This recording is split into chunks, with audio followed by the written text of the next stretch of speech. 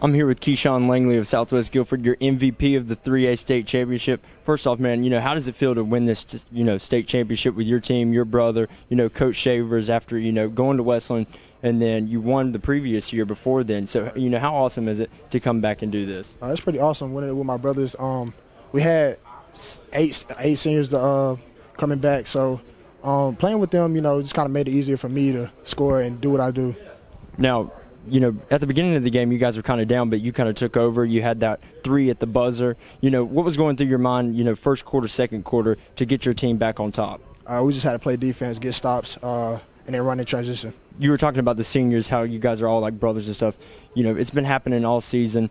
Christian, how big of an impact did that have on the game tonight? How you guys think out there on the court, because, you said in the press conference over there, he's still in the back of your mind. Right, yeah, he was just in the back of my mind the whole time.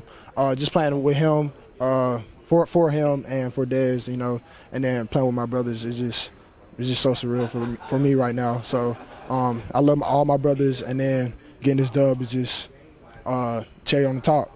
Now, one last question for you. So it's been a while since you've taken a loss.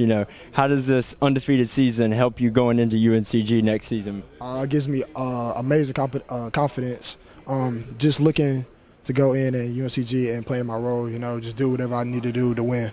Well, thank you, man. Congratulations again.